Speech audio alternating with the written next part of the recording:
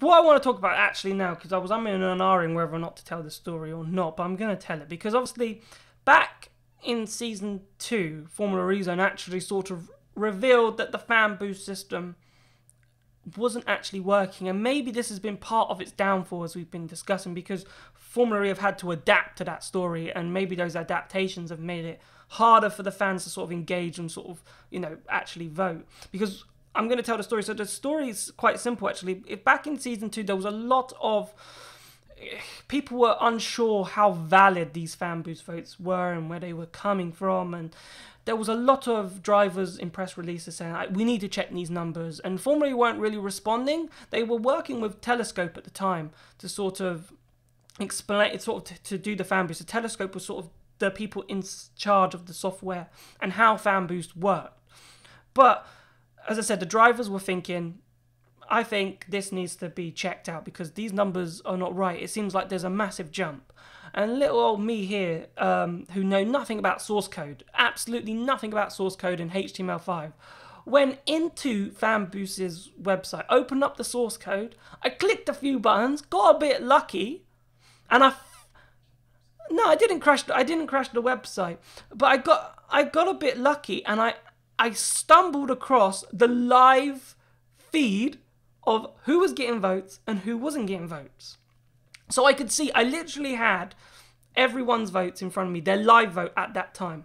So what I decided to do, I couldn't believe I found it, kept it quiet I found it actually in a hotel room. So how it actually worked was someone messaged me on Facebook, I don't know who, someone messaged me on Facebook and told me Fanboost is rigged in Berlin, season 2, and proved it to me. He said, Oliver Turvey and Nico Prost have 0 votes. No one has voted for them, right? So if I give them a vote, he'll move up 1, and then if I give Oliver Turvey 2 votes, he'll move up against, and he did that, he showed me it. And I was like, wow.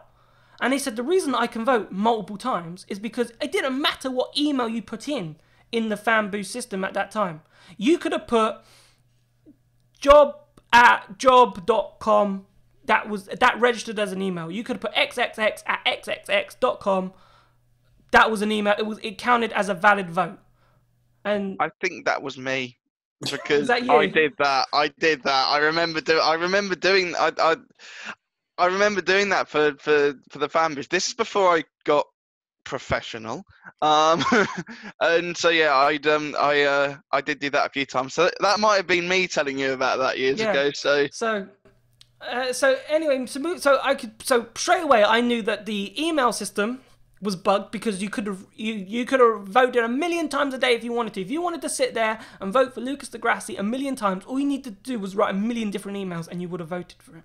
But that wasn't the actual sort of way people were doing it. That was one way you could bot the system. So I had the live timing. So what I decided to do over a 2-week period between the Berlin race and the London race, I found the actual system, because at the time in Berlin I hadn't actually found the source code, and I went away, the source went dead, he didn't tell me how he did it, and I had to go, I knew it was broken, and I was like, I've got to find out how it's broken.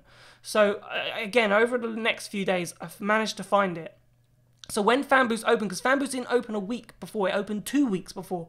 So I waited for Fanboost to be that 2-week gap between London, and I documented it from day 1 to day 14, so when the actual race went out.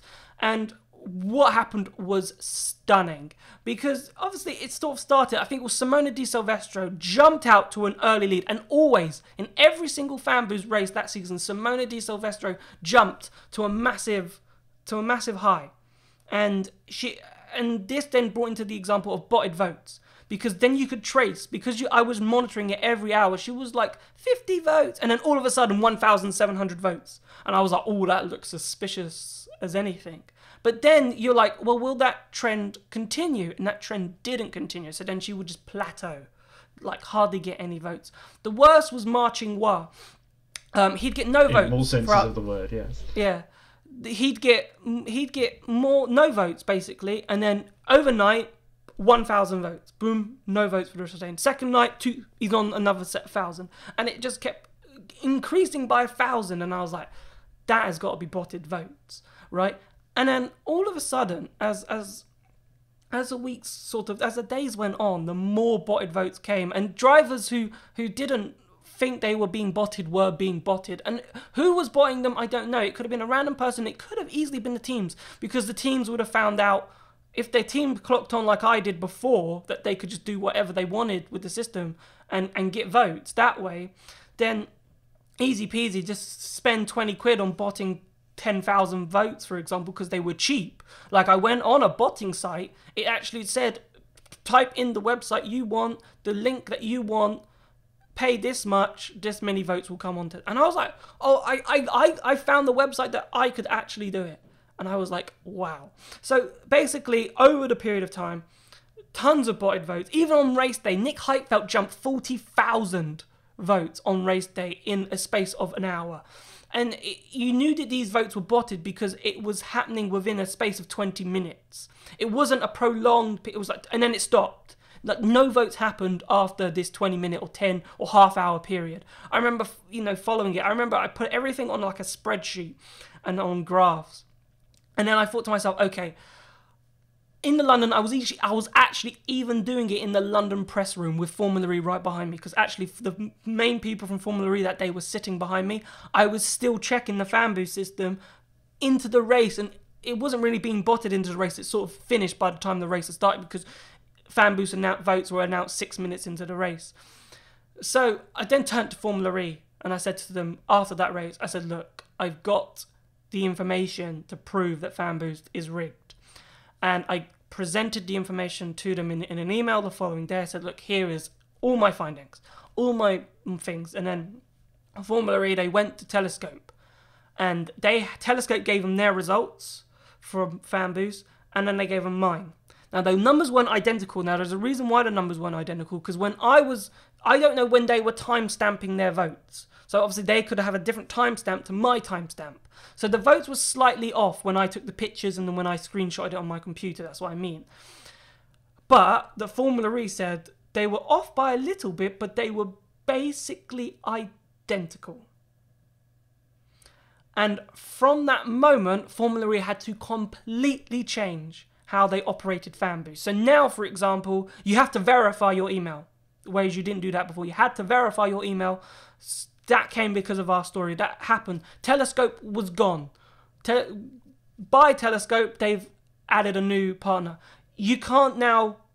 Then that new partner made it much harder for likes of me, who know nothing about source codes, to actually get on top of and actually find the votes. So they blocked me pretty well. But then Formula E went one step further just to prove that no one could... If someone did find it, no one could increment it by an hour to see how you could. Then they said, right, the votes update every 24 hours. So you sort of can't, you have to rule out bots in that sense, because you can't be sure, because the vote was updated 24. Anything can happen in that 24-hour period from when it was like it's 5 o'clock. Every 5 o'clock it updates, but I can't see the votes anymore, sadly.